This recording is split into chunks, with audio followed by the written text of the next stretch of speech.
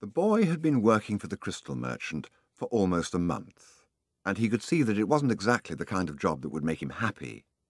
The merchant spent the entire day mumbling behind the counter, telling the boy to be careful with the pieces and not to break anything. But he stayed with the job because the merchant, although he was an old grouch, treated him fairly.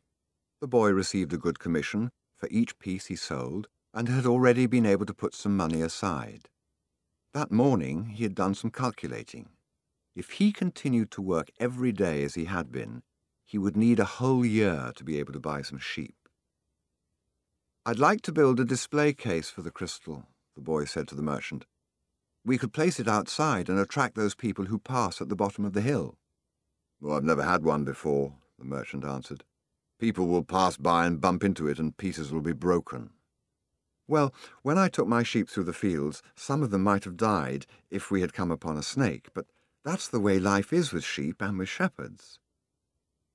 The merchant turned to a customer who wanted 3 crystal glasses. He was selling better than ever, as if time had turned back to the old days when the street had been one of Tangier's major attractions.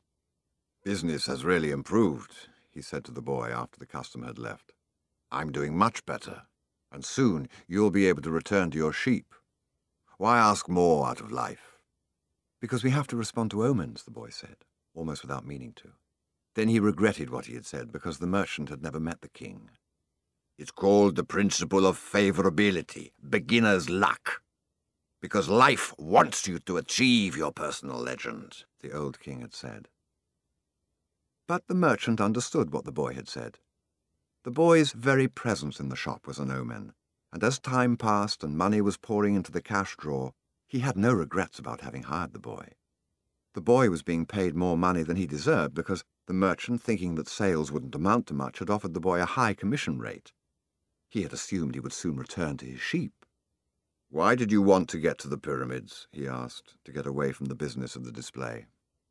"Because I've always heard about them," the boy answered, saying nothing about his dream. The treasure was now nothing but a painful memory, and he tried to avoid thinking about it. "I don't know anyone here who would want to cross the desert just to see the pyramids," said the merchant. "They're just a pile of stones. You could build one in your own backyard." "You've never had dreams of travel?" said the boy, turning to wait on a customer who had entered the shop. 2 days later, the merchant spoke to the boy about the display. "I don't much like change," he said. "You and I aren't like Hassan, that rich merchant.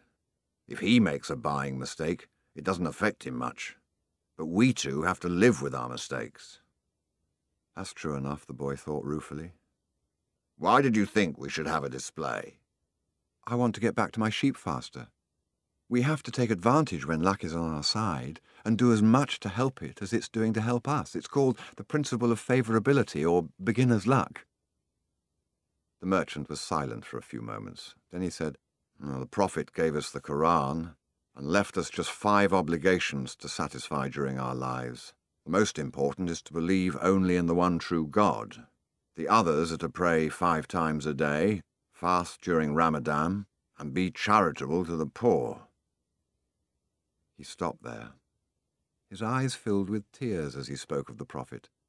He was a devout man, and even with all his impatience, he wanted to live his life in accordance with Muslim law. "What's the 5th obligation?" the boy asked. 2 days ago you said that I had never dreamed of travel," the merchant answered. "The 5th obligation of every Muslim is a pilgrimage. We are obliged at least once in our lives to visit the holy city of Mecca. Mecca is a lot further away than the pyramids. When I was young, all I wanted to do was to put together enough money to start this shop. I thought that someday I'd be rich and could go to Mecca. I began to make some money, but I could never bring myself to leave someone in charge of the shop. The crystals are delicate things. At the same time, people were passing my shop all the time heading for Mecca. Some of them were rich pilgrims travelling in caravans with servants and camels, but most of the people making the pilgrimage were poorer than I. All who went there were happy at having done so. They placed the symbols of the pilgrimage on the doors of their houses.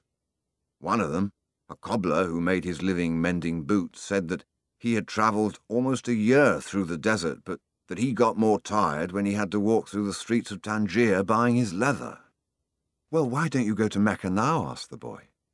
Because it's the thought of Mecca that keeps me alive. That's what helps me face these days that are all the same, these mute crystals on the shelves and lunch and dinner at that same horrible cafe. I'm afraid that if my dream is realized, I'll have no reason to go on living. You dream about your sheep and the pyramids, but you're different from me because you want to realize your dreams. I just want to dream about Mecca. I've already imagined 1,000 times crossing the desert, arriving at the plaza of the sacred stone, the 7 times I walk around it before allowing myself to touch it. I've already imagined the people who would be at my side, and those in front of me, and the conversations and prayers we would share. But I'm afraid that it would all be a disappointment. So I prefer just to dream about it. That day, the merchant gave the boy permission to build the display. Not everyone can see his dreams come true in the same way. 2 more months passed, and the shelf brought many customers into the crystal shop. The boy estimated that if he worked for 6 more months, he could return to Spain and buy 60 sheep, and yet another 60. In less than a year, he would have doubled his flock, and he would be able to do business with the Arabs because he was now able to speak their strange language. Since that morning in the marketplace, he had never again made use of Urim and Thummim, because Egypt was now just as distant a dream for him as was Mecca for the merchant. Anyway, the boy had become happy in his work, and thought all the time about the day when he would disembark at Tarifa as a winner. "You must always know what it is that you want," the old king had said. The boy knew, and was now working toward it. Maybe it was his treasure to have wound up in that strange land, met up with a thief and doubled the size of his flock without spending a cent. He was proud of himself. He'd learned some important things, like how to deal in crystal, and about the language without words, and about omens. One afternoon, he'd seen a man at the top of the hill complaining that it was impossible to find a decent place to get something to drink after such a climb. The boy, accustomed to recognizing omens, spoke to the merchant. "Let's sell tea to the people who climb the hill." "Oh, lots of places sell tea around here," the merchant said. "But we could sell tea in crystal glasses. The people will enjoy the tea and want to buy the glasses. I've been told that beauty is the great seducer of men." The merchant didn't respond, but that afternoon, after saying his prayers and closing the shop, he invited the boy to sit with him and share his hookah, that strange pipe used by the Arabs. "What is it that you're looking for?" asked the old merchant. "I've already told you. I need to buy my sheep back, so I have to earn the money to do so." The merchant put some new coals in the hookah and inhaled deeply. "I've had this shop for 30 years. I know good crystal from bad, and everything else there is to know about crystal. I know its dimensions and how it behaves. If we serve tea in crystal, the shop is going to expand, and then I'll have to change my way of life." "Well, isn't that good?" "I'm already used to the way things are. Before you came, I was thinking about how much time I'd wasted in the same place while my friends had moved on and either went bankrupt or did better than they had before. It made me very depressed. Now I can see that it hasn't been too bad.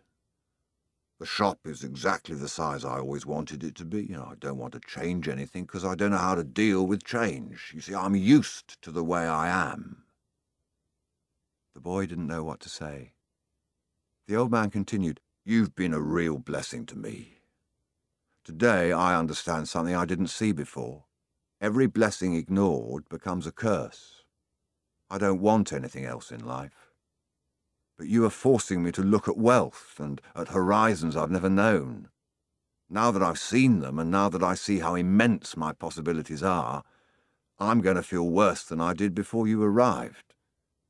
Because I know the things I should be able to accomplish, and I don't want to do so." "It's good I refrained from saying anything to the baker in Tarifa," thought the boy to himself. They went on smoking the pipe for a while as the sun began to set. They were conversing in Arabic, and the boy was proud of himself for being able to do so. There had been a time when he thought that his sheep could teach him everything he needed to know about the world, but they could never have taught him Arabic. There are probably other things in the world that sheep can't teach me, thought the boy as he regarded the old merchant. All they ever do really is look for food and water, and maybe it wasn't that they were teaching me, but that I was learning from them.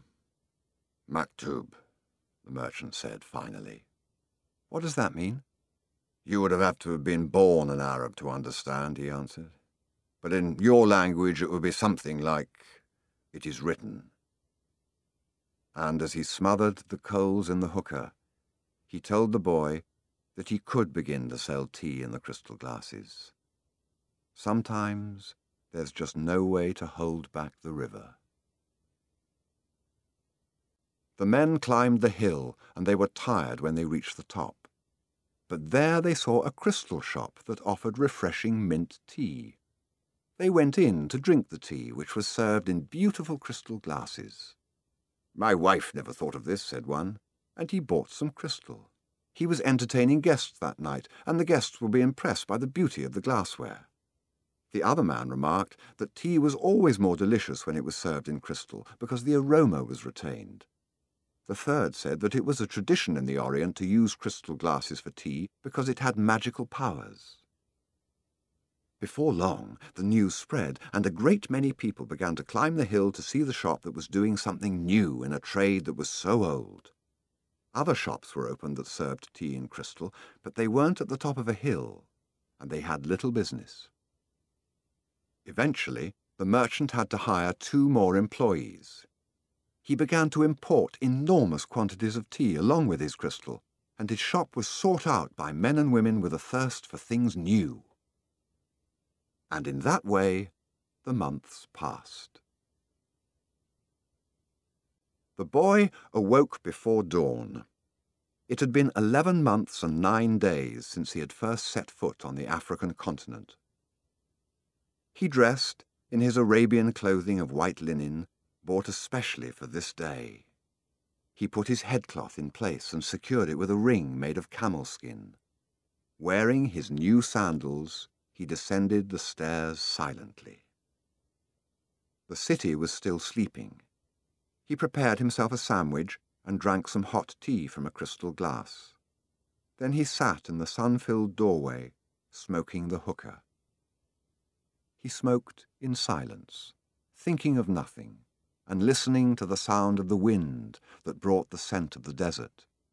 When he had finished his smoke, he reached into one of his pockets and sat there for a few moments regarding what he had withdrawn.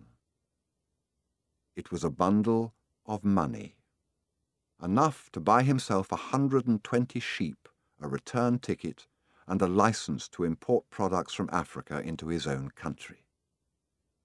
He waited patiently for the merchant to awaken and open the shop. Then the two went off to have some more tea. "I'm leaving today," said the boy.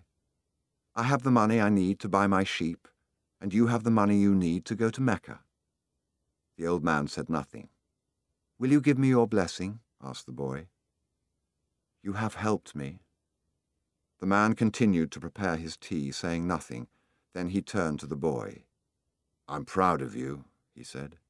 "You brought a new feeling into my crystal shop. But you know that I'm not going to Mecca, just as you know that you're not going to buy your sheep." "Who told you that?" asked the boy, startled. "Maktub," said the old crystal merchant. And he gave the boy his blessing. The boy went to his room and packed his belongings. They filled 3 sacks. As he was leaving, he saw, in the corner of the room, his old shepherd's pouch. It was bunched up, and he'd hardly thought of it for a long time. As he took his jacket out of the pouch, thinking to give it to someone in the street, the 2 stones fell to the floor, Urim and Thummim. It made the boy think of the old king, and it startled him to realize how long it had been since he had thought of him. For nearly a year he'd been working incessantly, thinking only of putting aside enough money so that he could return to Spain with pride. "Never stop dreaming," the old king had said. "Follow the omens." The boy picked up Urim and Thummim, and once again had the strange sensation that the old king was nearby. He had worked hard for a year, and the omens were that it was time to go. "I'm going to go back to doing just what I did before," the boy thought, even though the sheep didn't teach me to speak Arabic. But the sheep had taught him something even more important, that there was a language in the world that everyone understood, a language the boy had used throughout the time that he was trying to improve things at the shop. It was the language of enthusiasm, of things accomplished with love and purpose, and as part of a search for something believed in and desired. Tangier was no longer a strange city, and he felt that just as he had conquered this place, he could conquer the world. "When you want something, all the universe conspires to help you achieve it," the old king had said. But the old king hadn't said anything about being robbed, or about endless deserts, or about people who know what their dreams are but they don't want to realize them. The old king hadn't told him that the pyramids were just a pile of stones, or that anyone could build one in his backyard. And he had forgotten to mention that when you have enough money to buy a flock larger than the one you had before, you should buy it. The boy picked up his pouch and put it with his other things. He went down the stairs and found the merchant waiting on a foreign couple while two other customers walked about the shop drinking tea from crystal glasses. It was more activity than usual for this time of the morning. From where he stood, he saw for the first time that the old merchant's hair was very much like the hair of the old king. He remembered the smile of the candy seller on his first day in Tangier, when he had nothing to eat and nowhere to go. That smile had also been like the old king's smile. It's almost as if he had been here and left his mark, he thought. And yet none of these people has ever met the old king. On the other hand, he said that he always appeared to help those who are trying to realize their personal legend. He left without saying goodbye to the crystal merchant. He didn't want to cry with the other people there. He was going to miss the place and all the good things he'd learned. He was more confident in himself, though, and felt as though he could conquer the world. "But I'm going back to the fields that I know to take care of my flock again." He said that to himself with certainty, but he was no longer happy with his decision. He had worked for an entire year to make a dream come true, and that dream, minute by minute, was becoming less important. Maybe because that wasn't really his dream. Who knows? Maybe it's better to be like the crystal merchant.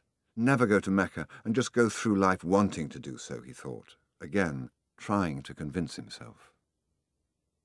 But as he held Urim and Thummim in his hand, they had transmitted to him the strength and will of the old king. By coincidence, or maybe it was an omen, the boy thought, he came to the bar that he had entered on his first day there. The thief wasn't there, and the owner brought him a cup of tea.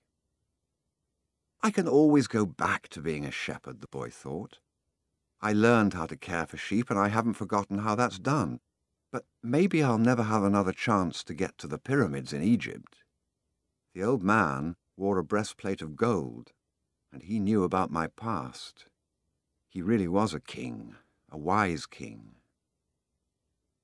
The hills of Andalusia were only 2 hours away, but there was an entire desert between him and the pyramids. Yet the boy felt that there was another way to regard his situation. He was actually 2 hours closer to his treasure. The fact that the 2 hours had stretched into an entire year didn't matter. I know why I want to get back to my flock, he thought. I understand sheep. They're no longer a problem, and they can be good friends. On the other hand, I don't know if the desert can be a friend, and it's in the desert that I have to search for my treasure. If I don't find it, I can always go home. I finally have enough money and all the time I need. Why not? He suddenly felt tremendously happy. He could always go back to being a shepherd. He could always become a crystal salesman again. Maybe the world had other hidden treasures, but he had a dream and he had met with a king. That doesn't happen to just anyone. He was planning as he left the bar.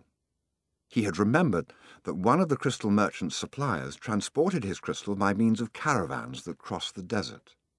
He held Urim and Thummim in his hand. Because of these two stones, he was once again on the way to his treasure. I am always nearby when someone wants to realize their personal legend, the old king had told him. What could it cost to go over to the supplier's warehouse and find out if the pyramids were really that far away? The Englishman was sitting on a bench in a structure that smelled of animals, sweat and dust. It was part warehouse, part corral. I never thought I'd end up in a place like this, he thought, as he leafed through the pages of a chemical journal. 10 years at the university, and here I am in a corral. But he had to move on. He believed in omens. All his life and all his studies were aimed at finding the one true language of the universe. First, he had studied Esperanto, then the world's religions, and now it was alchemy. He knew how to speak Esperanto. He understood all the major religions well, but he wasn't yet an alchemist. He had unravelled the truths behind important questions, but his studies had taken him to a point beyond which he couldn't seem to go. He had tried in vain to establish a relationship with an alchemist, but the alchemists were strange people who thought only about themselves and almost always refused to help him. Who knows, maybe they had failed to discover the secret of the masterwork, the philosopher's stone, and for this reason kept their knowledge to themselves. He had already spent much of the fortune left him by his father, fruitlessly seeking the philosopher's stone.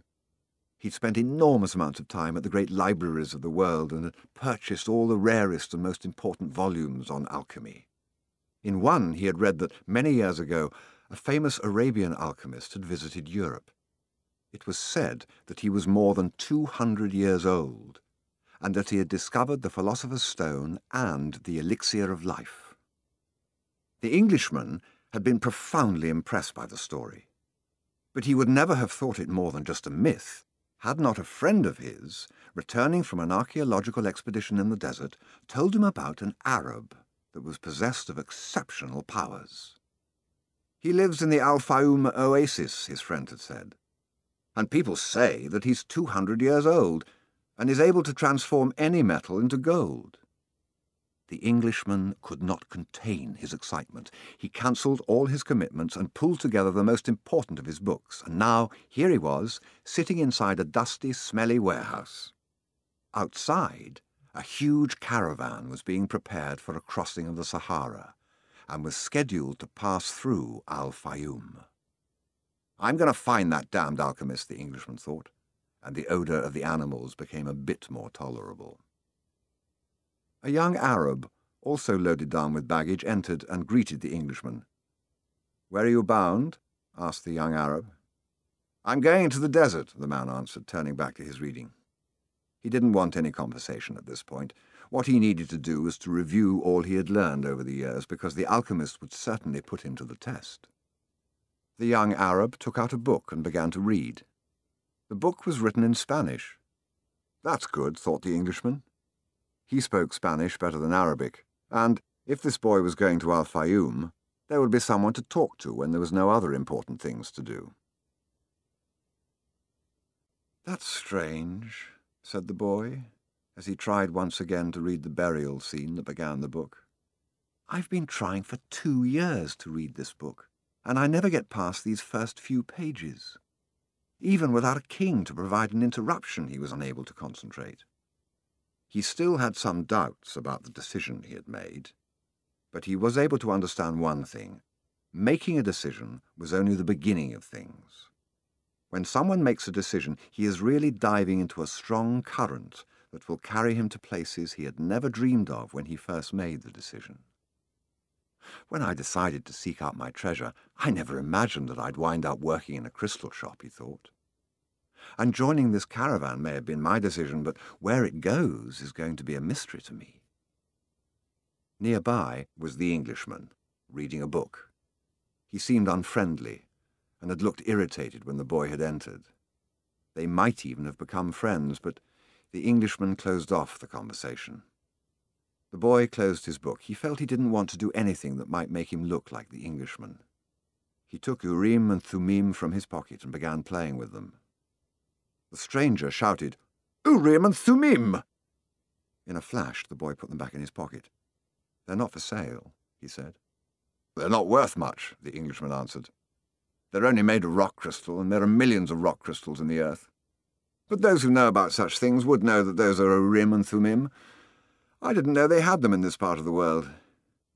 "They were given to me as a present by a king," the boy said. The stranger didn't answer. Instead, he put his hand in his pocket, took out 2 stones that were the same as the boy's. "Did you say king?" he asked. "I guess you don't believe that a king would talk to someone like me, a shepherd," he said, wanting to end the conversation. "Not at all. It was shepherds who were the first to recognize a king that the rest of the world refused to acknowledge. So it's not surprising that kings would talk to shepherds." And he went on, fearing that the boy wouldn't understand what he was talking about. "It's in the Bible, the same book that taught me about Urim and Thummim. These stones are the only form of divination permitted by God. The priest carried them in a golden breastplate." The boy was suddenly happy to be there at the warehouse. "Maybe this is an omen," said the Englishman half aloud. "Who told you about omens?" The boy's interest was increasing by the moment. "Everything in life is an omen," said the Englishman, now closing the journal he was reading. "There is a universal language, understood by everybody but already forgotten. I'm in search of that universal language, amongst other things. That's why I'm here. I have to find a man who knows that universal language, an alchemist." The conversation was interrupted by the warehouse boss. "You're in luck, you too," the fat Arab said. "There's a caravan leaving today for Al-Fayoum." "But I'm going to Egypt," the boy said. "Al-Fayoum is in Egypt," said the Arab. "What kind of Arab are you?" "That's a good luck omen," the Englishman said after the fat Arab had gone out. "If I could, I'd write a huge encyclopedia just about the words luck and coincidence. It's with those words that the universal language is written." He told the boy it was no coincidence that he had met him with Urim and Thummim in his hand, and he asked the boy if he too were in search of the alchemist. "I'm looking for a treasure," said the boy, and he immediately regretted having said it, but the Englishman appeared not to attach any importance to it. "In a way, so am I," he said. "I don't even know what alchemy is," the boy was saying, when the warehouse boss called to them to come outside. "I'm the leader of the caravan," said the dark-eyed, bearded man. "I hold the power of life and death for every person I take with me. The desert is a capricious lady, and sometimes she drives men crazy." There were almost 200 people gathered there, and 400 animals, camels, horses, mules, and fowl. In the crowd were women, children, and a number of men with swords at their belts and rifles slung on their shoulders. The Englishman had several suitcases filled with books. There was a babble of noise, and the leader had to repeat himself several times for everyone to understand what he was saying. "There are a lot of different people here, and each has his own god. But the only God I serve is Allah, and in his name I swear that I will do everything possible once again to win out over the desert. But I want each and every one of you to swear by the God you believe in that you will follow my orders no matter what. In the desert, disobedience means death." There was a murmur from the crowd. Each was swearing quietly to his or her own God. The boy swore to Jesus Christ. The Englishman said nothing, and the murmur lasted longer than a simple vow would have. The people were also praying to heaven for protection. A long note was sounded on a bugle, and everyone mounted up. The boy and the Englishman had bought camels, and climbed uncertainly onto their backs. The boy felt sorry for the Englishman's camel, loaded down as he was with the cases of books. "There's no such thing as coincidence," said the Englishman, picking up the conversation where it had been interrupted in the warehouse. "I'm here because a friend of mine heard of an Arab who—" But the caravan began to move, and it was impossible to hear what the Englishman was saying. The boy knew what he was about to describe, though. the mysterious chain that links one thing to another, the same chain that had caused him to become a shepherd, that had caused his recurring dream, that had brought him to a city near Africa to find a king, and to be robbed in order to meet a crystal merchant. And the closer one gets to realizing his personal legend, the more that personal legend becomes his true reason for being, thought the boy. The caravan moved toward the east. It travelled during the morning, halted when the sun was at its strongest, and resumed late in the afternoon. The boy spoke very little with the Englishman, who spent most of his time with his books. The boy observed in silence the progress of the animals and people across the desert. Now everything was quite different from how it was that day they'd set out. Then there'd been confusion and shouting, the cries of children and the whinnying of animals, all mixed with the nervous orders of the guides and the merchants. But in the desert, there was only the sound of the eternal wind and of the hoofbeats of the animals. Even the guides spoke very little to one another. "I've crossed these sands many times," said one of the camel drivers one night. "But the desert is so huge and the horizon so distant that they make a person feel small, as if he should remain silent." The boy understood intuitively what he meant, even without ever having set foot in the desert before. Whenever he saw the sea or a fire, he fell silent, impressed by their elemental force. "I've learned things from the sheep, and I've learned things from crystal," he thought. "I can learn something from the desert, too. It seems old and wise." The wind never stopped, and the boy remembered the day he had sat at the fort in Tarifa with this same wind blowing in his face. It reminded him of the wool from his sheep who were now seeking food and water in the fields of Andalusia, as they always had. "But they're not my sheep anymore," he said to himself without nostalgia. "They must be used to their new shepherd, and have probably already forgotten me. That's good." Creatures, like the sheep that are used to travelling, know about moving on. He thought of the merchant's daughter, and was sure that she had probably married, perhaps to a baker, or to another shepherd who could read and could tell her exciting stories. After all, he probably wasn't the only one. But he was excited at his intuitive understanding of the camel driver's comment. Maybe he was also learning the universal language that deals with the past and the present of all people. Hunches, his mother used to call them. The boy was beginning to understand that intuition is really a sudden immersion of the soul into the universal current of life, where the histories of all people are connected, and we are able to know everything because it's all written there. "Maktub," the boy said, remembering the crystal merchant. The desert was all sand in some stretches and rocky in others. When the caravan was blocked by a boulder, it had to go around it. If there was a large rocky area, they had to make a major detour. If the sand was too fine for the animals' hooves, they sought a way where the sand was more substantial. In some places, the ground was covered with the salt of dried-up lakes. The animals balked at such places, and the camel drivers were forced to dismount and unburden their charges. The drivers carried the freight themselves over such treacherous footing, and then reloaded the camels. If a guide were to fall ill or die, the camel drivers would draw lots and appoint a new one. But all this happened for one basic reason. No matter how many detours and adjustments it made, the caravan moved toward the same compass point. Once obstacles were overcome, it returned to its course, sighting on a star that indicated the location of the oasis.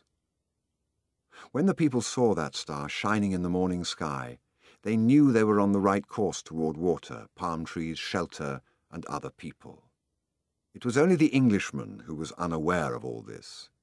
He was, for the most part, immersed in reading his books. The boy, too, had his book, and he had tried to read it during the first few days of the journey, but he found it much more interesting to observe the caravan and listen to the wind.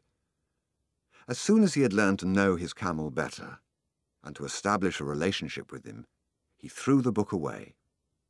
Although the boy had developed a superstition that each time he opened the book he would learn something important, he decided it was an unnecessary burden. He became friendly with the camel driver who travelled alongside him. At night, as they sat around the fire, the boy related to the driver his adventures as a shepherd. During one of these conversations, the driver told of his own life. "I used to live near El Kairum," he said. "I had my orchard, my children, and a life that would not change at all until I died. One year, when the crop was the best ever, we all went to Mecca, and I satisfied the only unmet obligation in my life. I could die happily, and that made me feel good. One day, the earth began to tremble and the Nile overflowed its banks. It was something I thought could only happen to others, never to me. My neighbours feared they would lose all their olive trees in the flood, and my wife was afraid we would lose our children. I thought that everything I owned would be destroyed.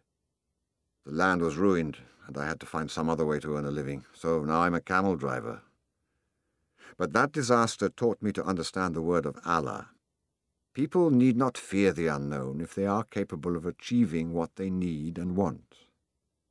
We are afraid of losing what we have, whether it's our life or our possessions and property. But this fear evaporates when we understand that our life stories and the history of the world were written by the same hand.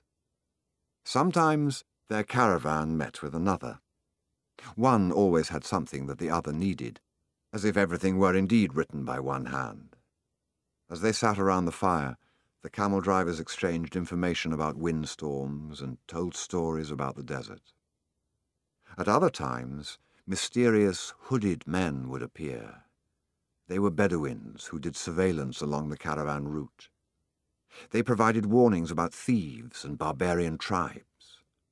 They came in silence and departed the same way, dressed in black garments that showed only their eyes.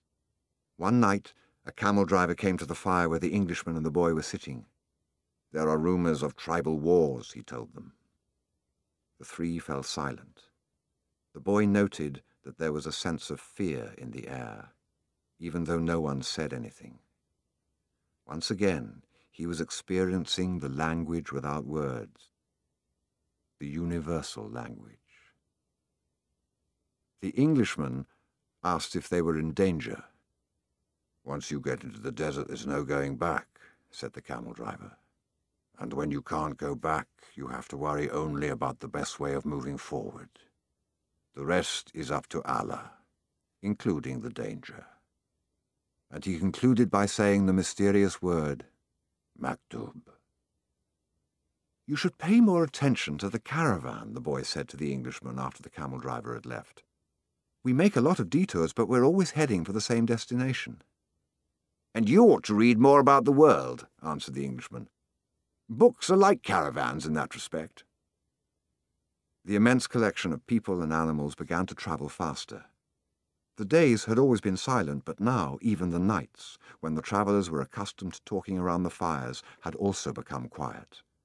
And one day, the leader of the caravan made the decision that the fires should no longer be lighted, so as not to attract attention to the caravan.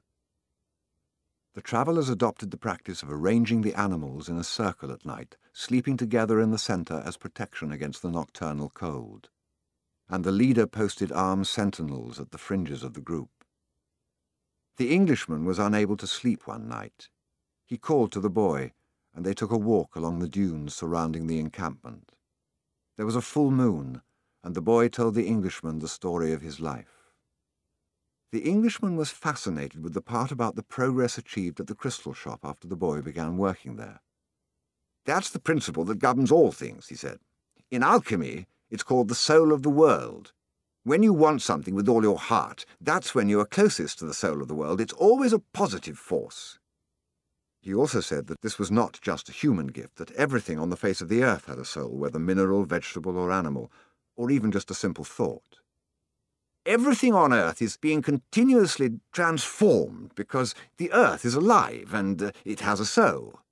We are part of that soul, so we really recognize that it is working for us. But in the crystal shop, you probably realize that even the glasses were collaborating in your success."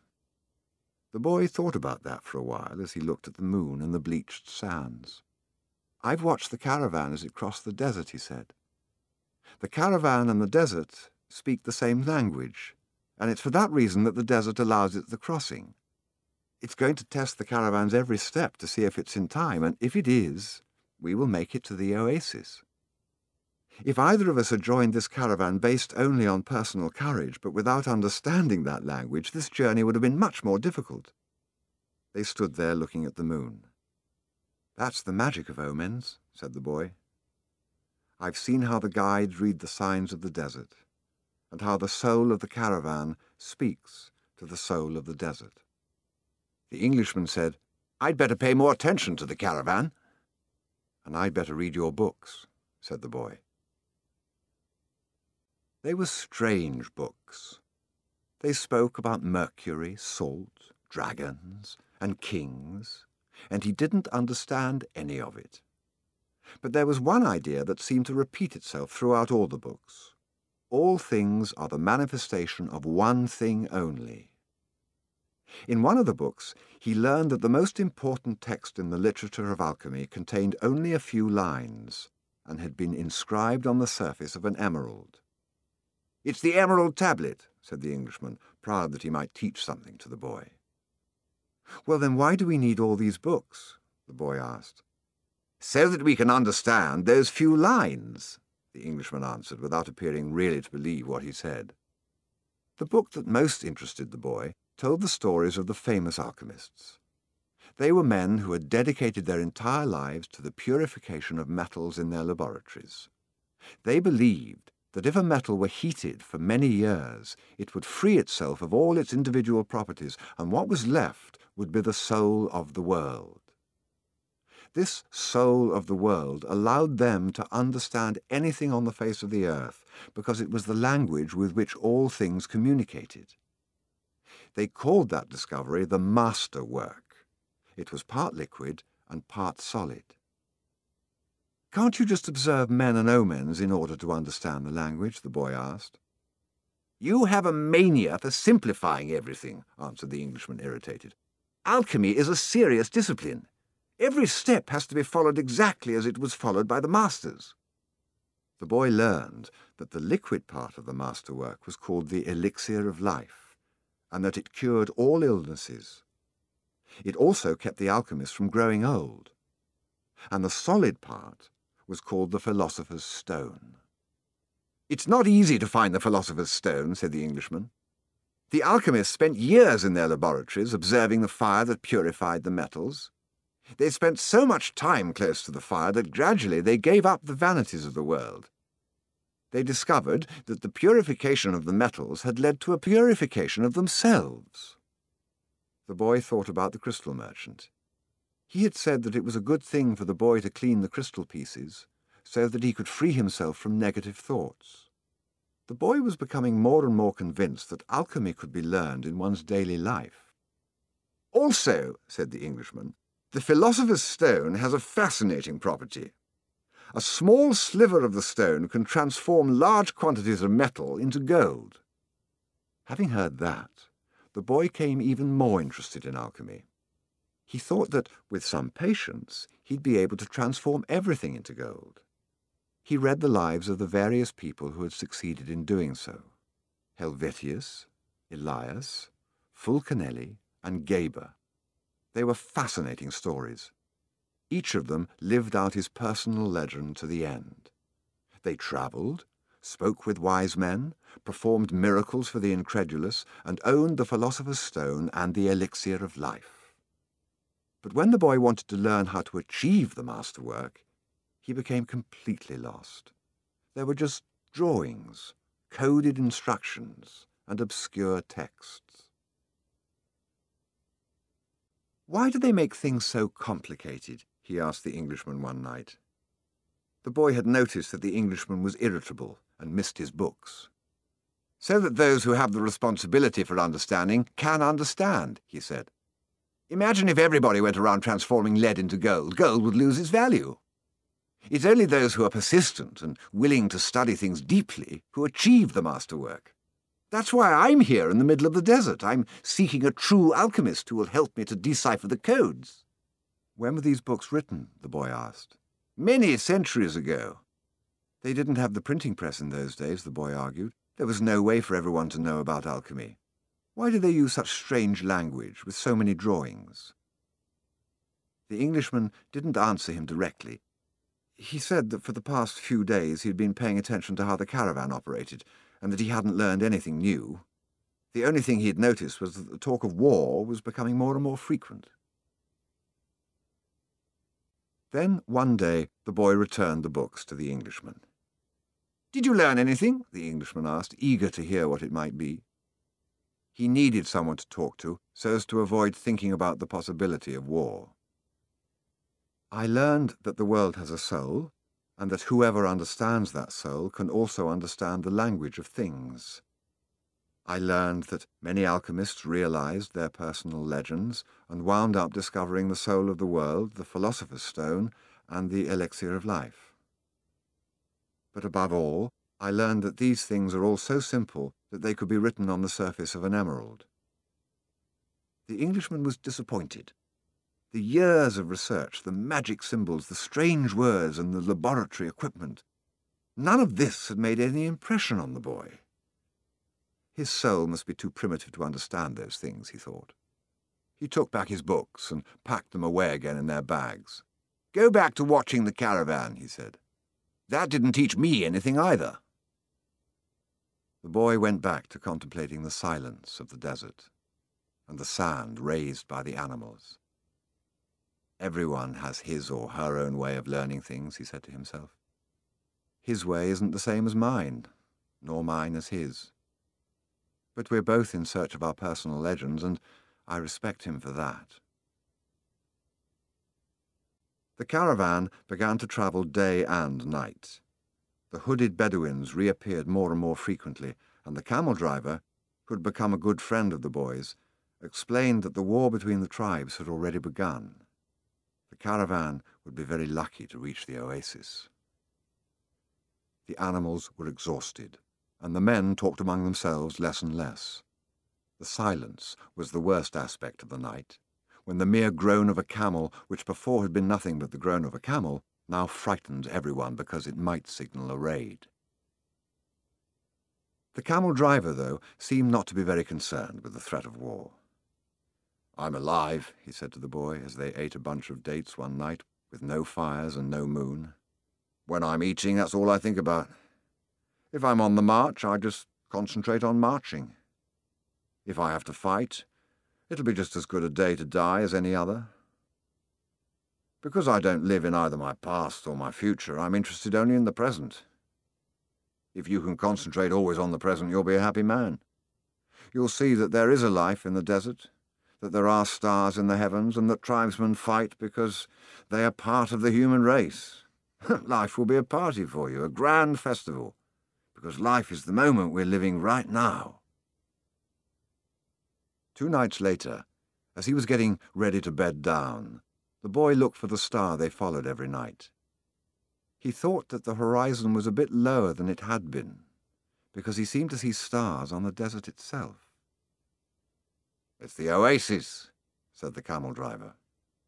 "Well, why don't we go there right now?" the boy asked.